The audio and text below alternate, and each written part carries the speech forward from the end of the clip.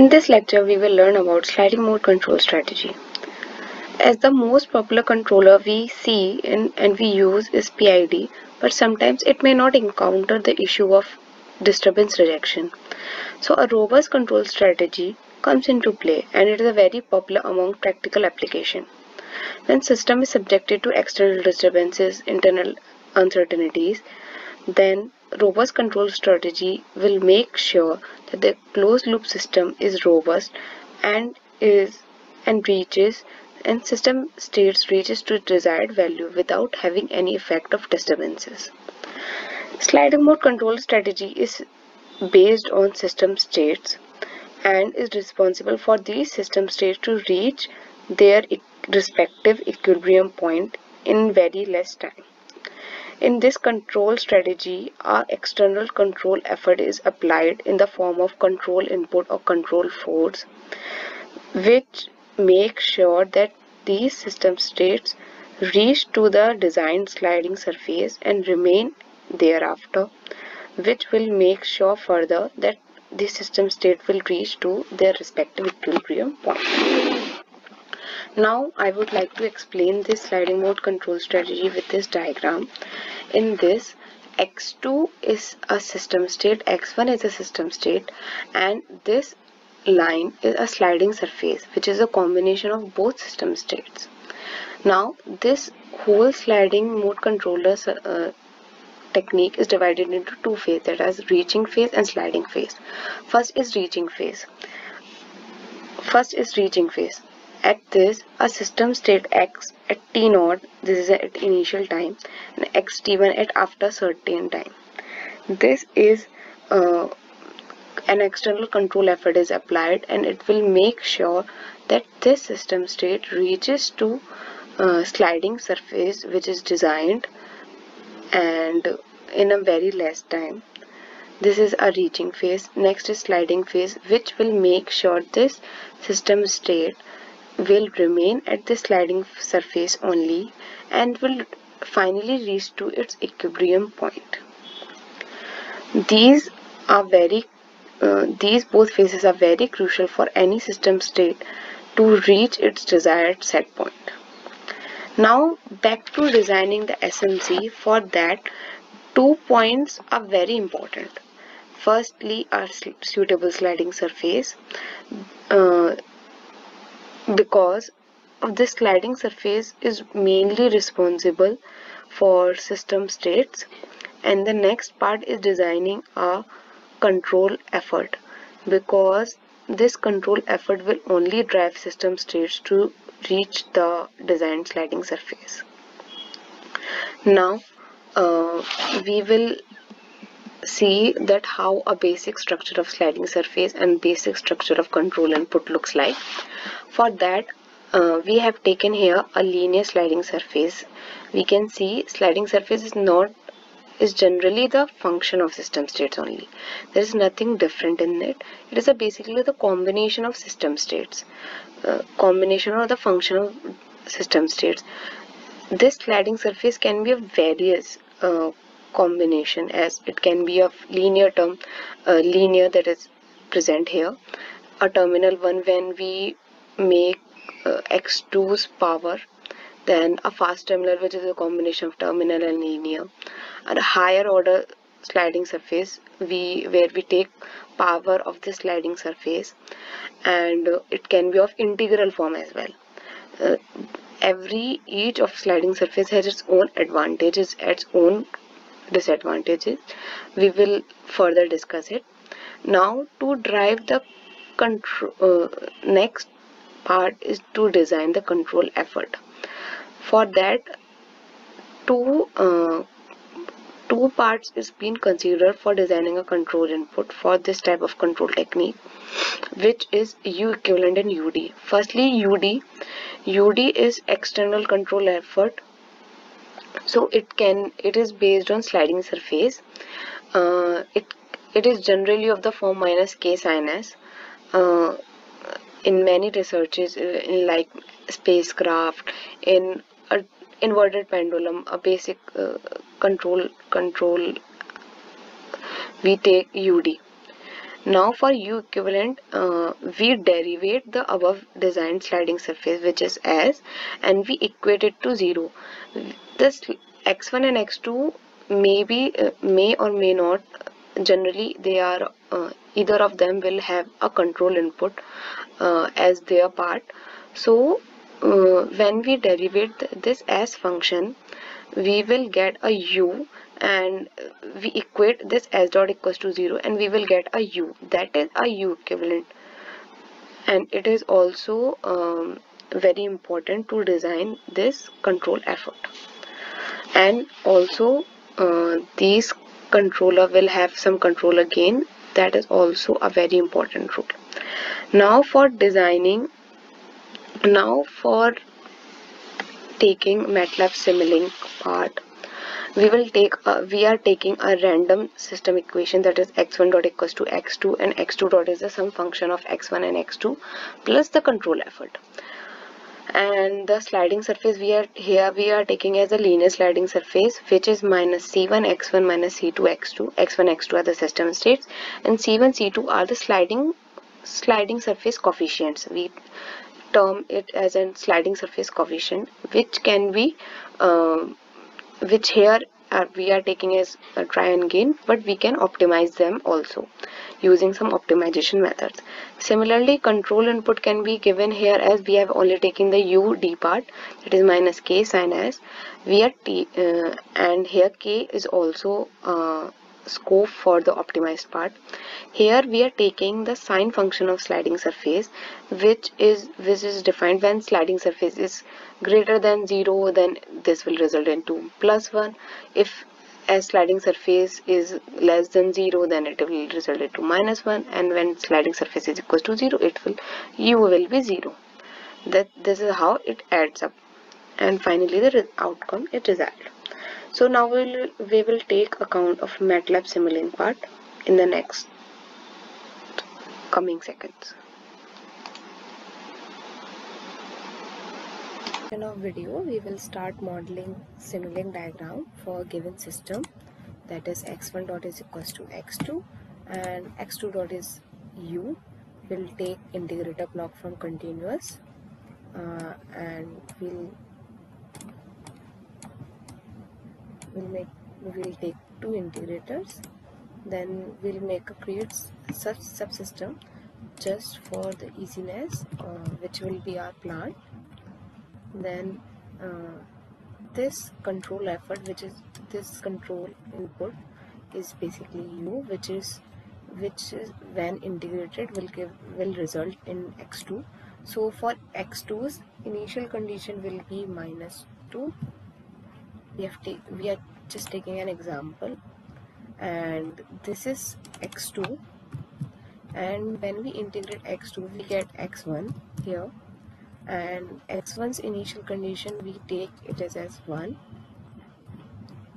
and then this is our system basically. For system states to be plotted, we need this output.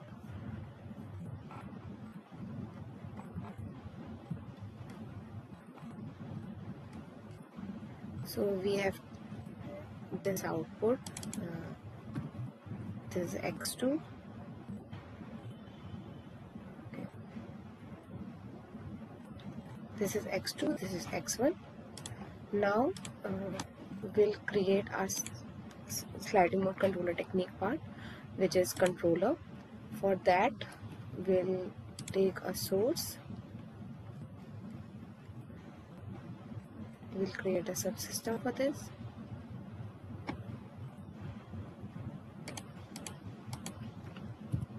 Okay, this output will be u, and we'll design sliding surface here. So we need two inputs here, which are system states, that are x1 and x2.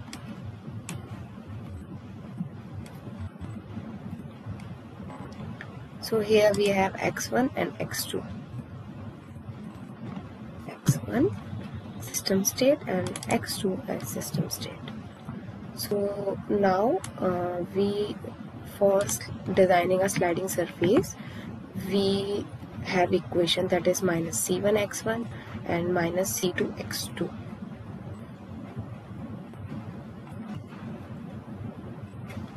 So this is our sliding surface coefficient, that is minus c1, and this is minus c2.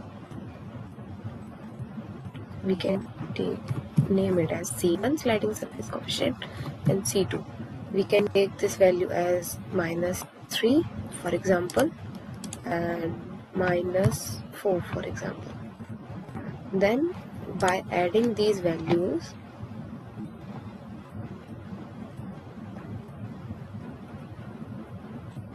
we will get here sliding surface.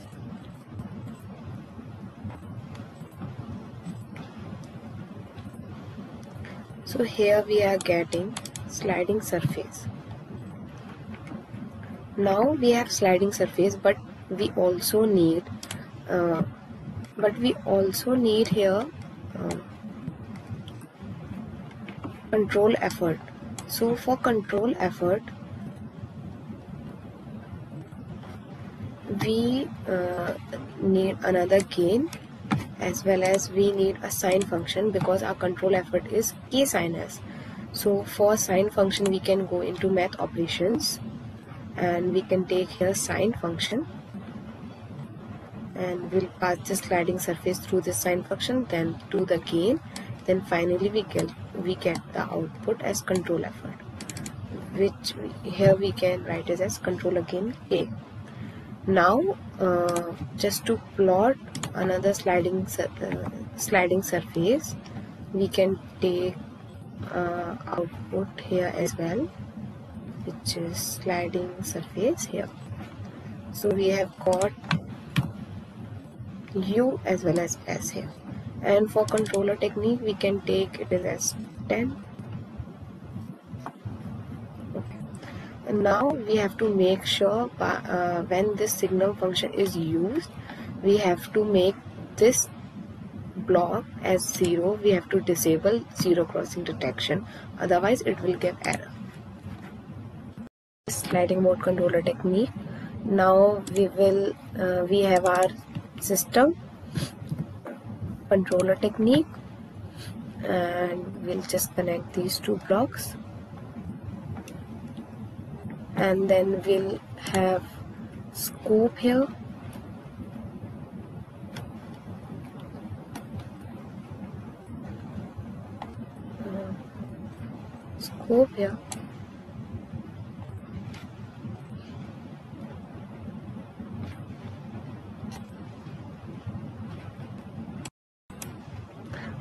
we have to plot both system states as well as the sliding surface. So we need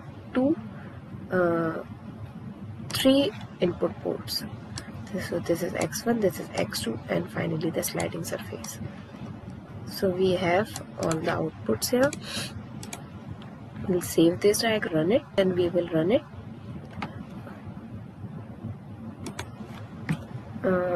So you can see this is a very simple structure. This plant and SMC, we can use any plant here, which can be either DC motor, inverted pendulum, or a spacecraft. Even it can be a spacecraft, anything. So we can design any plant, or we can control any plant using this sliding mode controller technique, and we can also modify the sliding surface as well. We have taken a very simple sliding surface. We can take an advanced sliding surface as well. So now we have output. We'll plot it.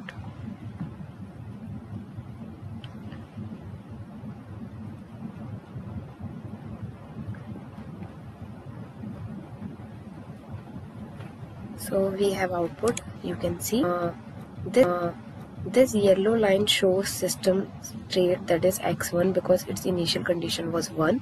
We can see that it reaches to 0 within very less seconds, and system state x2, that is x2, which has initial condition is -2, it also reaches to 0. This orange line depicts the sliding surface, which is this is reaching phase, this is sliding.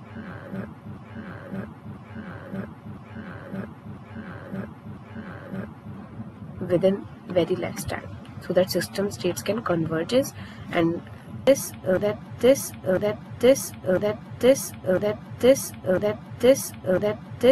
basically building block does not have any disturbance. So what is we have to see that how this controller technique will be performing under any disturbances. So for that we'll add just another input here, which will be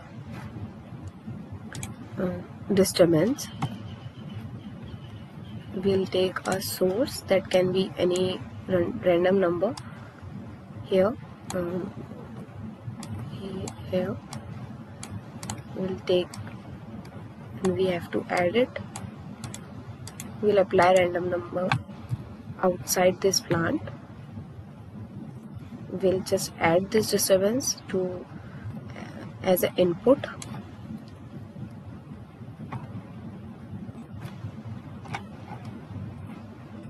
So to add this,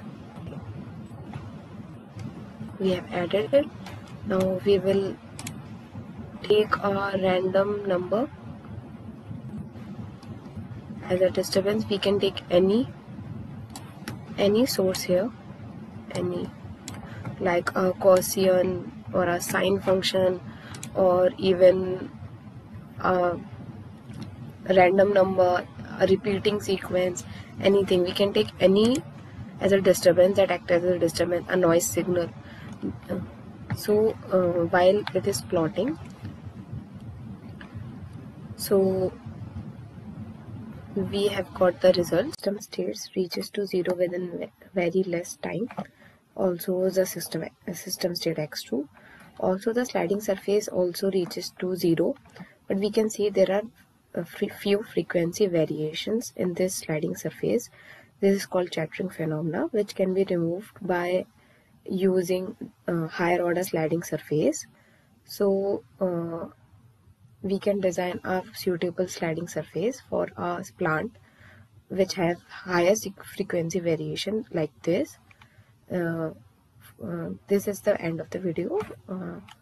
We will continue this SMC topic in next videos. Thank you.